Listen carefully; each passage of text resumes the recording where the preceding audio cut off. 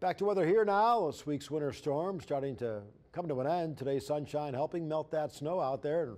And Robert Suhr joining us now, and with a look into not just tonight, but later into the week, and those temperatures kind of continuing to climb here. We need a break, no doubt. Yes, we do have a moderating trend that is on the way, which will help to melt some of that snow. If you're not a snow lover out there, that snow, most of it could be gone by next weekend. Now, not those giant piles in the area parking lots in the shopping malls, but in your front yard most likely. Live look outside to Fayetteville today. It's a big day in Fayetteville, where this morning they set a new record low of 3 degrees, breaking the old record low of 4 set back in 1985. Warm day in 2019, 74 on this day. Nice and quiet in Fort Smith today. Not nearly as cold because they don't have that deep snowpack, only falling to 18 degrees, nowhere close to that record of 10 set back on this day in 1996. Look at all the snow cover from that storm, stretching all the way up to Maine and expanding all the way back to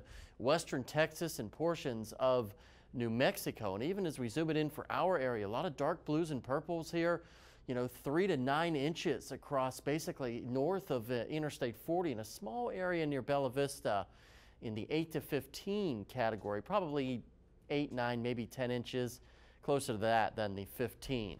Temperatures right now, everybody in northwest Arkansas has dipped below freezing or is at freezing. Siloam Springs still holding on to the freezing mark. So any snow or slush or water has refrozen, and there are slick spots out there, so be careful. And in the River Valley, also cooling down now, mostly right around the freezing mark. We are under the influence of this area of high pressure. It will keep things dry and clear for the next couple of days here. You can see tonight, not a lot of cloud cover out there, waking up tomorrow morning. Then we'll have, during the evening hours tomorrow, we'll have a very weak front cross the area. Won't do much of anything at all. Maybe just wring out a couple of clouds out of the atmosphere, and that is about it.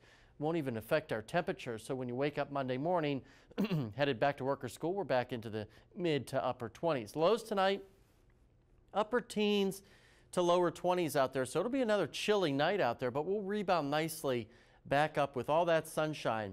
Lower to upper 40s across northwest Arkansas and the River Valley, helping to melt a little bit of that snow. And that melting will really kick in once we get into Tuesday and Wednesday with temperatures in the 50s, even mid-50s by the time we get to Friday, which will be slightly above average. But notice every day, even in the River Valley, for the next couple of days, above and then below freezing, above and then below freezing. So a real long freeze-thaw process here over the next couple of days. So we could still have slick spots over the next couple of mornings. Just keep that in mind. Stick with us. Right after these messages, we're going to check the world of sports with Miss Jordan Black.